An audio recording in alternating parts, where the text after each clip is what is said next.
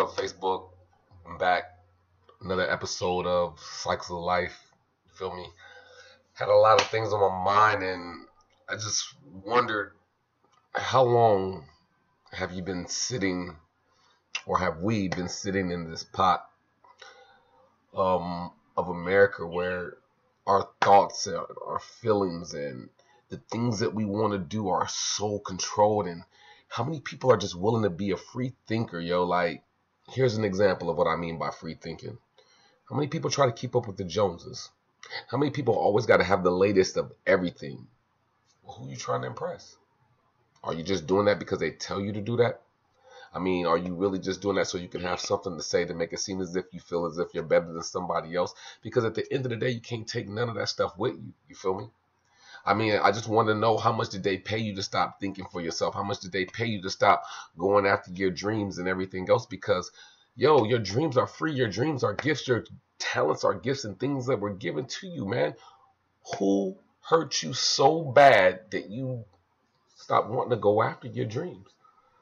Who controlled you, and how long have you been sitting in the pot so bad that you just stop saying that you can't do something? Because if we were born and our greatest gift was freedom of choice, what price did you pay to stop thinking?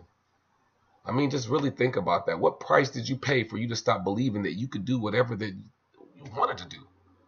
I mean, that's facts. We can actually do whatever we want to do. The question is, are we willing to put in the work to make it happen? The choices that we make today affect tomorrow. If you don't like where you are, if you don't like that person in the mirror, the thing about it is there's only three things can happen.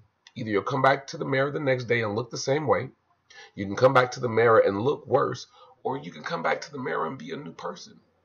Like, when did you stop loving yourself? When did you stop saying, yes, I can? There's some things that we just really need to talk about. There's some things that we just really need to just let percolate in our mind, you know? Like, here's my thing, right? A lot of people see where I'm at right now, and I'm so grateful to God for everything that He's given me. And I appreciate all the support and all the love, you know what I'm saying? I never thought in a million years that I would be where I am until I decided to make that choice and just believe in it wholeheartedly. You know what's so crazy is, though? Every single person that's watching this video or that's supporting me on my journey, y'all could be doing the same thing. I'm no better, no more talented, no more anything, except for my belief is ridiculous in what I want to be and what I want to become. And I don't care how many times I got to fail my way to success. Thomas Edison is ridiculously famous for failing his way to being successful. But most of the time we quit after 2 or 3 tries. My question is, how much did they pay you to stop thinking? How much did they pay you to stop being free? Who put these mental prisons around you? And what's avoiding you from leaving your mental prison, man?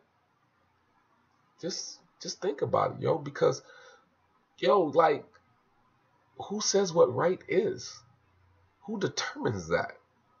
Who determines whether you can be or where you want to be or anything? Who determines that?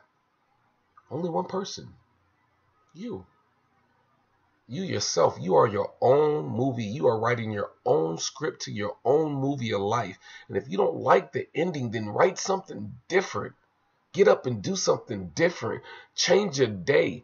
Do something different, because if you wake up and do the same thing every single day, then why are you complaining?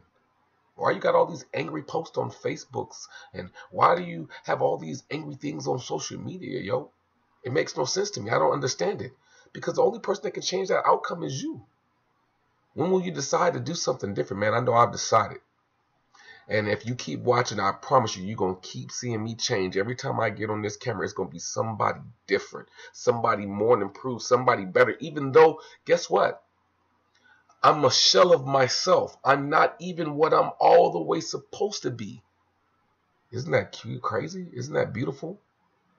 I'm not everything that I'm supposed to be yet, but I'm fully equipped with everything that I'm supposed to have to become everything that I'm supposed to be. And I believe that. Do you believe that about yourself? I'm just challenging y'all, man, to be free, man. Think freely, man. I love y'all, man.